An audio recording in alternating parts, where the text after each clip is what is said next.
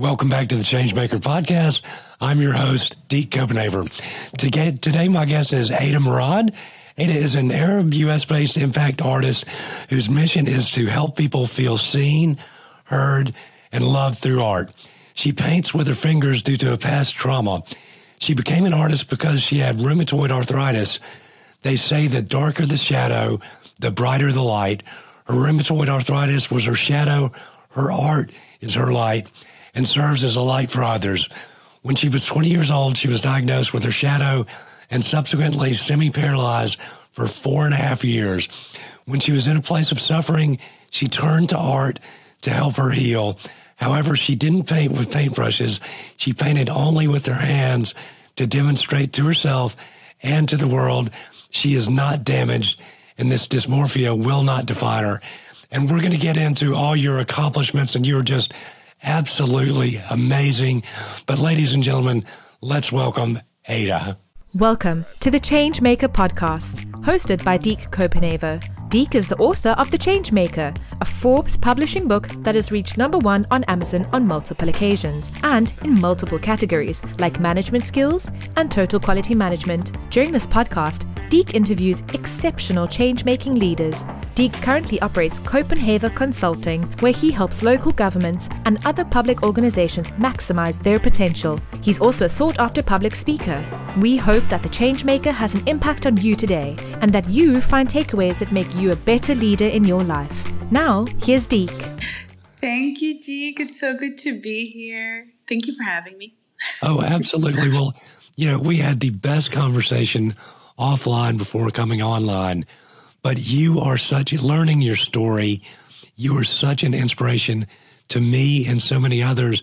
And I was telling my wife last night, I said, I can't imagine being semi-paralyzed for 4.5 years, just the uncharted waters and not knowing, am I ever going to get back to being what I was before? I would say you're much more than you were before, but just tell us a little bit about your journey. Yeah, thank you. So it's I think it all happened much earlier than my actual physical diagnosis. So I grew up in Jordan, but I started working when I was 13 years old. I just love building, love business. But what society taught me is to be an A-type, but almost to the point where it led to destruction in my heart. And because I was stressed all the time. When I was in college, I actually thought sleep was for the weak. I genuinely hated sleeping every night because I thought it was a waste of time.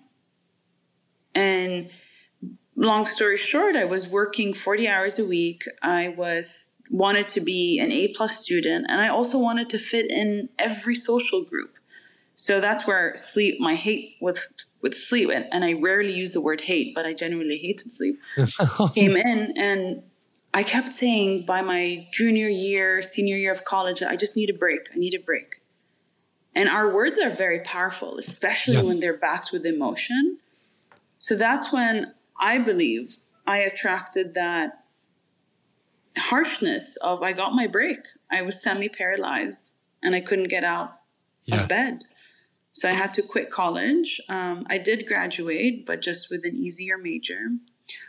I stopped seeing any of my friends because I was ashamed to be vulnerable and be weak, quote unquote.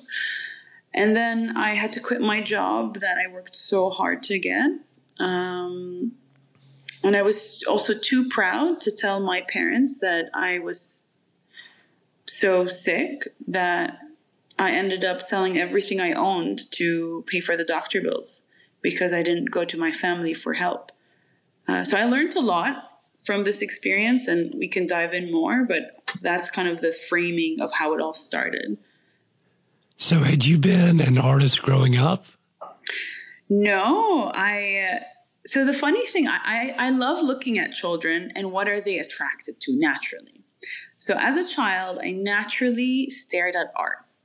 I just loved looking at abstract art specifically. Both my grandmothers are self-taught artists and their mothers, but I'm the first professional artist, self-taught as well. but I never painted until my paralysis, which is really funny and ironic. But I just, again, going back to societal narratives, I had no examples that being an artist, a professional artist, was a possibility. I had examples that being, okay, what will make the world take me more seriously? Oh, it's being in finance, an engineer, a doctor, or an economist. So I chose to be an economist because I thought that's what would make me successful. You know, it's interesting because what you said about in your bio, that you are on a mission to help people feel seen, heard, and loved through your art. And to me, and I talk on this show so often, that's leadership. You know, I think sometimes we get confused with bullying, people using fear and intimidation to get their desired outcome. But leadership is about making people feel safe, secured, loved, and that their voices are heard. So you're leading through your art. But it's interesting, too. I was telling my wife yesterday about how excited I was to be able to interview you today. And she said, you guys have so much in common. But she asked me again this morning, she's like, you still excited? And I said, oh, yeah. So I grew up writing and painting and, you know, exposed to an art space and education. But I share with people that taught me, you know, and I didn't want to go into politics. I wanted to write for Rolling Stone. But so being exposed to an art space education, though, helped me learn creative problem solving, which I applied, you know, I still apply in everything I do. So that exposure to the arts, but it is, you know, as a kid, you know, you grow up in a certain type situation in a family or in a society where, well, I've got to be a doctor, a lawyer, an accountant, whatever, to really be successful. But I encourage kids, and I'm so glad that you are an artist, because I'm like, follow your dreams. Sometimes the world tells you, you know, that's stupid, that's not going to be productive, you can't make a living. But I mean, you're proof to young people everywhere, just you're leading this amazing life. Thank you for that. There's so many thoughts. So one is people don't see the backstories of how many times I was so close to quitting. Yeah. So even last week, I just came back from TED conference, where it is the most inspiring group of people. You never know if you're going to talk to an astronaut or an artist and before that, I was praying to God. I'm like, am I on the right path? I don't know. Should I be an artist? Like it's there is a lot of, I would say, struggle and hardship because I also don't fit in an ordinary artist box. Like I am creating my own path because I'm not a traditional artist. My aspirations isn't to be museum acquired and be at this top gallery. That would be lovely if it happens as a byproduct. But I want to use art as a revolutionary tool for us all, from the spectrum of healing to innovation. Yeah. And I want to shift energy so people can hear, see, and love themselves. So where do I fit in? I don't really fit in anywhere. So it becomes a lonely journey. But then the beautiful thing, because I'll just say God in my context, but for whatever a person believes in, whether universe, etc.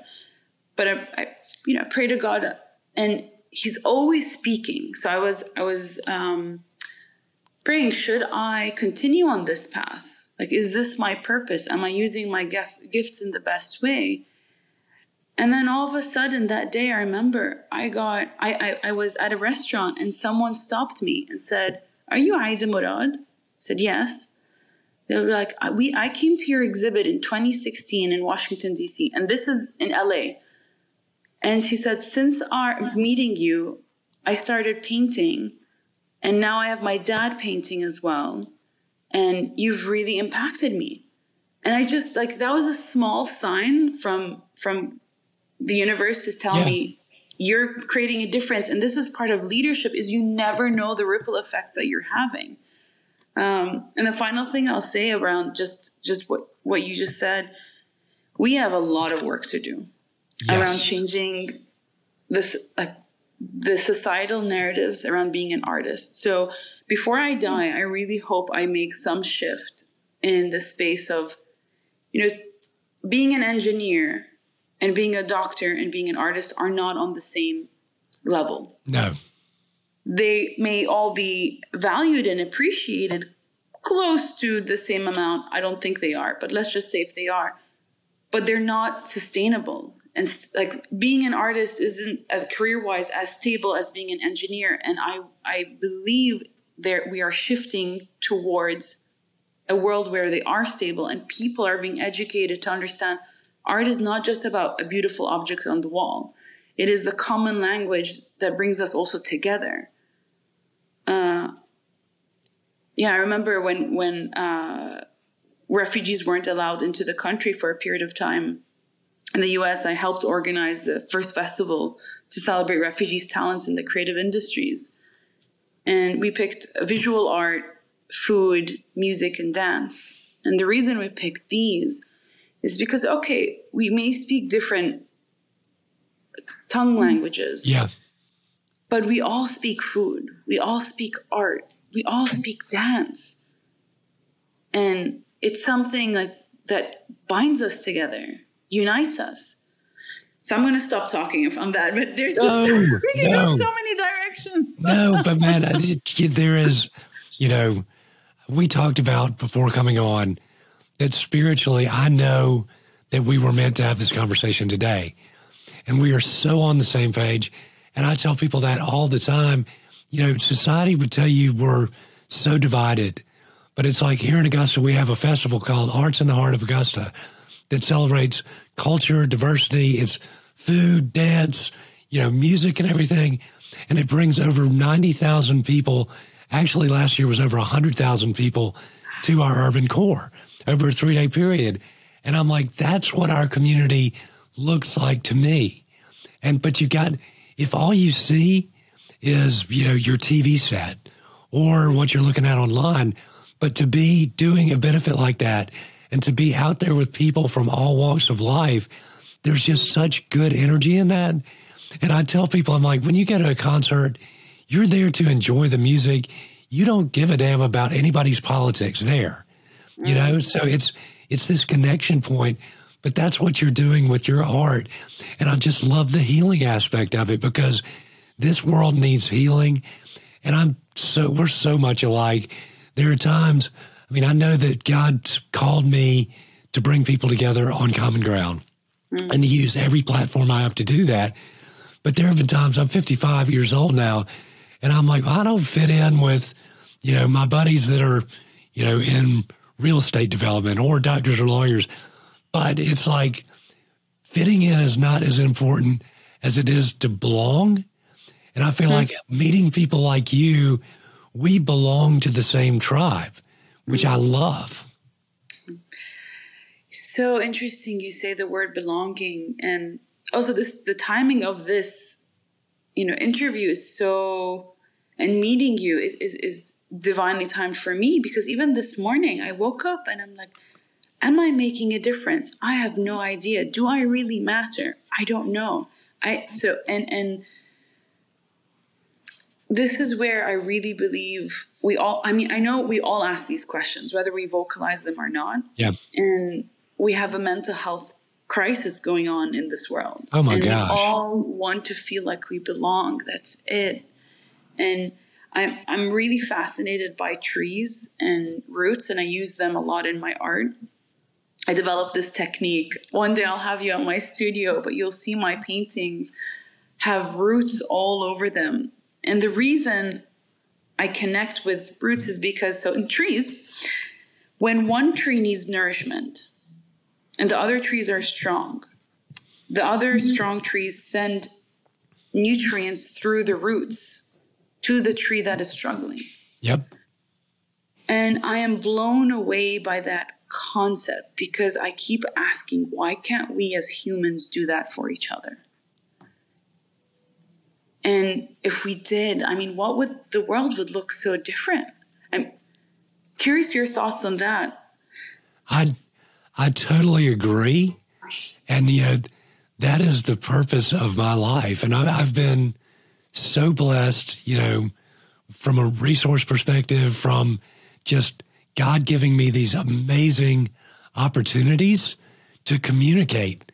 And, it's poetic irony that you made mention before coming on that my voice being heard by so many people. I'm like, well, the irony of ironies, when my voice is being heard at a greater level than ever before, I am struggling with my voice, and we can talk about that a little bit. But I know God gave me the ability to communicate and to make people feel special. And that's so, it's like I tell people with this show, I think that's my superpower, is setting people at ease. Mm-hmm. So at the grassroots level, I love engaging, and I just love, and I tell people the story. I was born in Canada, moved to Georgia, a shy 4-year-old Canadian kid, and I know what it's like to feel like you don't fit in. Mm-hmm. So my whole life, I've always wanted to make people feel like, not that they just fit in, but that they belong. Mm-hmm. And that's, for us to connect today is just, I know it was divine intervention that it was supposed to happen, but for our viewers and listeners, describe your art. I mean, I know it's hard to describe it, but I'm looking over your shoulder, looking at everything. It's so beautiful. And so it just engenders in me sort of a sense of peace and tranquility and nourishment, as you say. So you're the big tree that's nourishing people through your nutrients around you, through the roots of your artwork. Oh, well, thank you. So I'll start with saying, I would love to describe the first moment I started painting, because I feel that so often we forget that we have a unique fingerprint. And I remember when I learned that my body was having, my bones were eroding, which means they were slowly wilting away. Due to the severe arthritis, right? And at the same time, I was applying for jobs, and I was so depressed, and I didn't have the language for depression or any mental health kind of spectrum.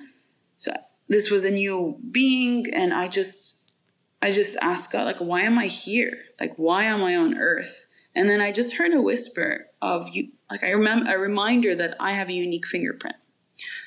So I ended up getting paint, and I said, maybe if I paint over and over and over with my fingerprint, I will remember or unlock the reason as to what makes me unique and why I'm here. So fast forward 10 years, I did find that answer, right? For me, it's art. And I realized, like, I shift energy of people and places through my art. I paint primarily with my eyes closed, only with my fingers, sometimes my forearms. And my favorite quote is, man plans, God laughs. Because every time, Deke, I've had to, I thought I had a vision of what the painting would look like. It looks terrible. So I just learned, like, I just need to be the vessel and empty myself and allow for the beautiful creations to come through me. So I've developed techniques to not be in my head and rather be in my spirit and my heart. And again, in this modern world, we're so trained to be in our head. We are not in balance. The mind has a special role and an important one, but it is unbalanced between our heart and our body connection.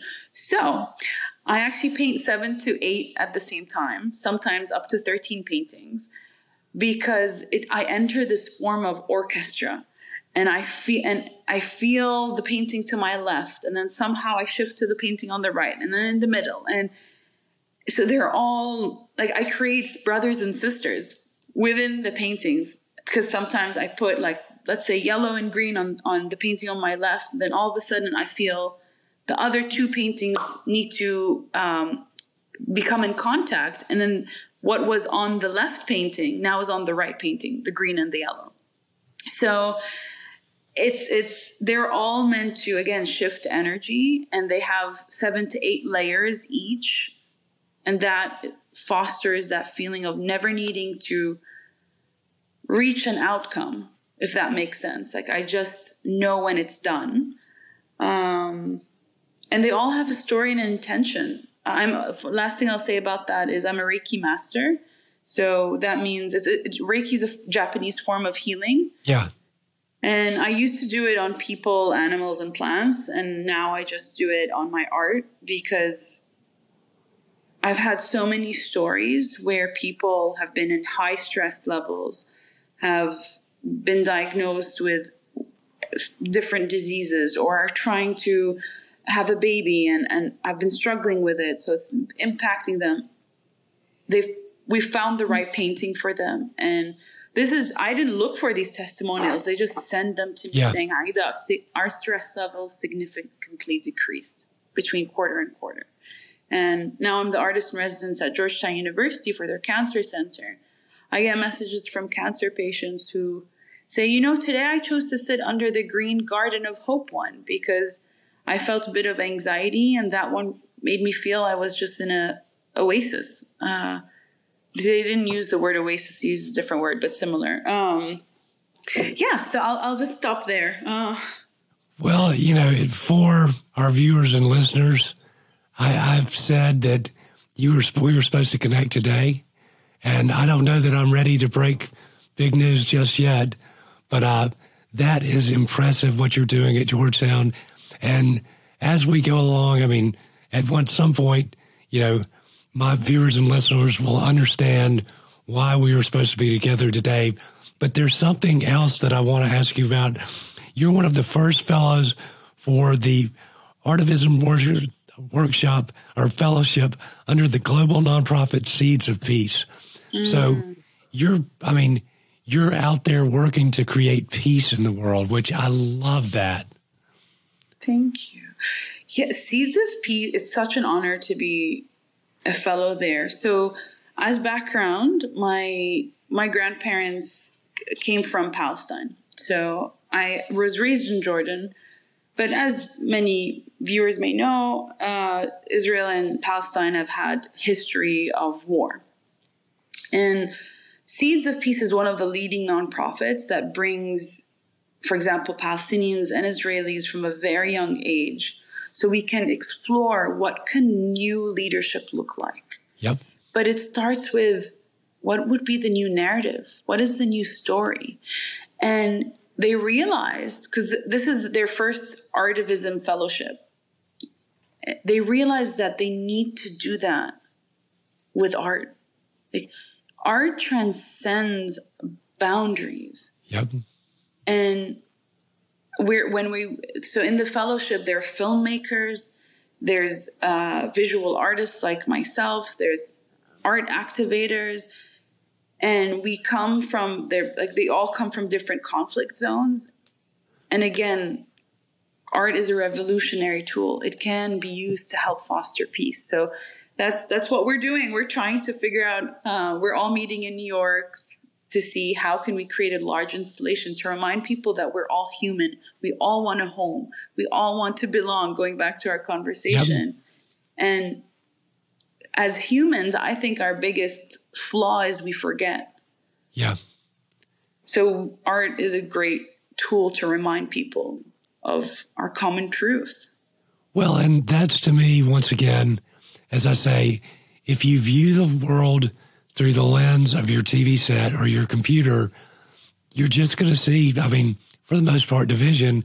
But I'm like, I don't know how many people that I know realize that there are efforts like that going on in the Middle East. And you have Daniel Lebetsky, the founder of Starts With Us, started the One Voice movement in the Middle East in 2002 to bring together Palestinians and Israelis. They have moderate that want to see an established Palestinian state and secure peace for Israel. They have 750,000 members of that movement now. And I know, with what's going on right now, people think, it's just the Israelis and Palestinians are horribly at odds, and they always will be. But to my mind, when you see a new generation saying, no, how do we work together? But you're never going to get peace unless you work for peace. And you are working for peace. So God bless you and the work of Seeds of Peace. That's awesome. Thank you. So there's one thing, it's interesting. So sometimes when you think about really macro things, it may seem hard to think about the micro wants and desires of ourselves. But this is where I also advocate for us to foster the dreaming muscle. So, Deke, my favorite question to ask is, what if life could be better than you imagined it to be? I'll repeat it. What if life could be better than you imagined it to be?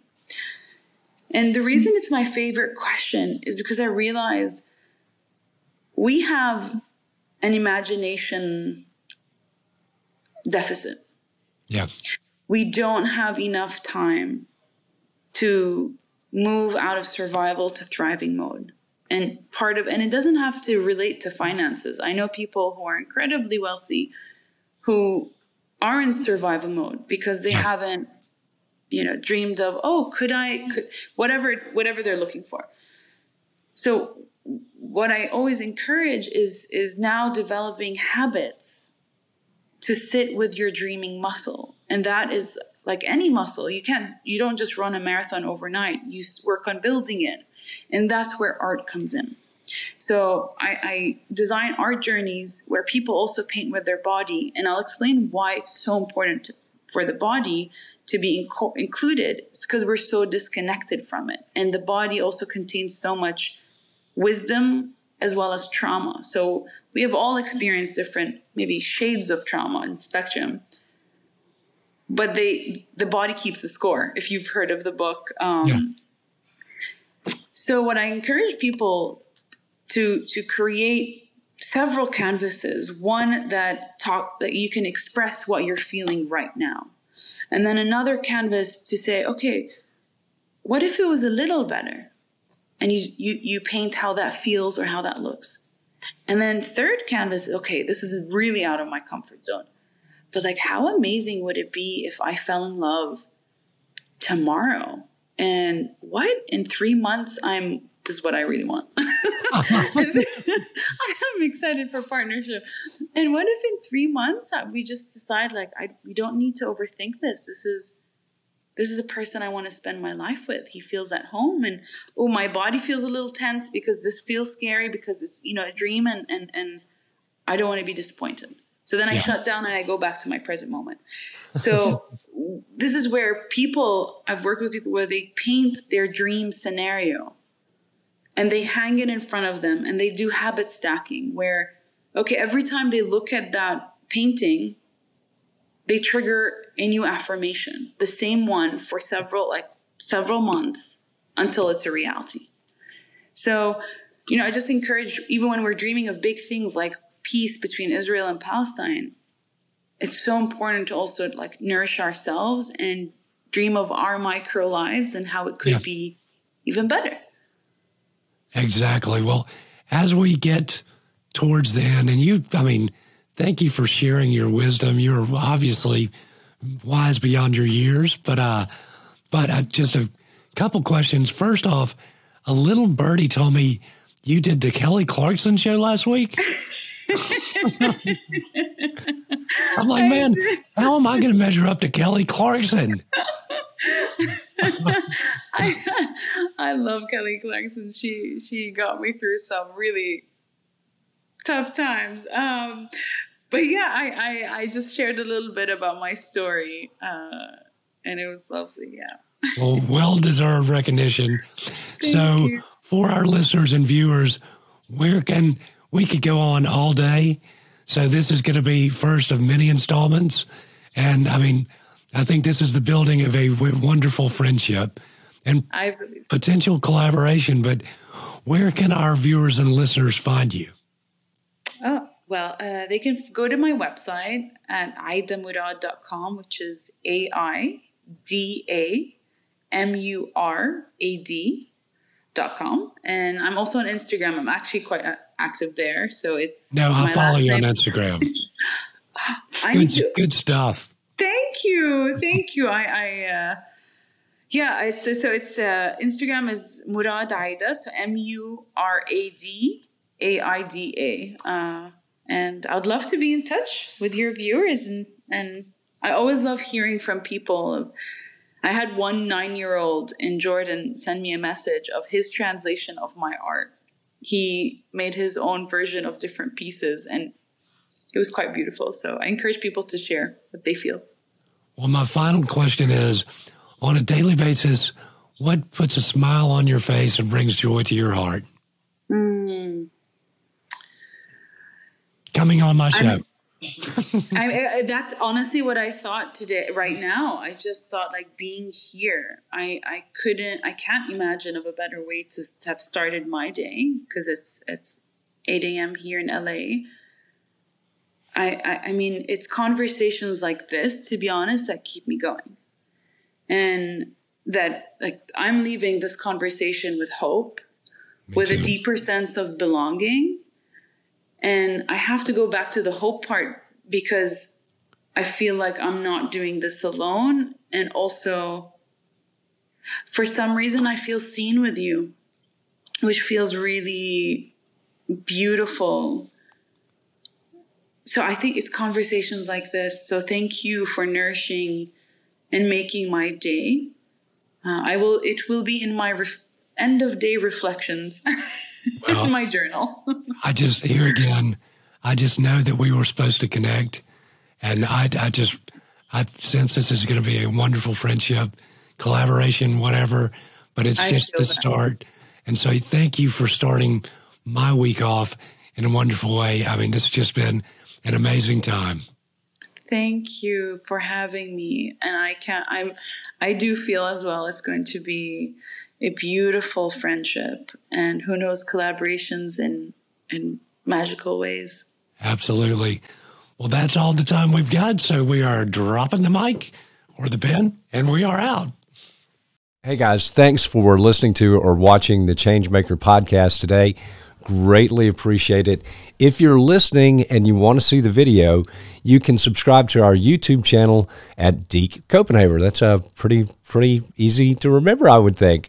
But really, we also want to remind you to like, subscribe, rate across all platforms, download. And if you're looking for a coach, a speaker, or anything, you know where to find me. Just email me at dekecopenhaver.com. And thanks so much for listening.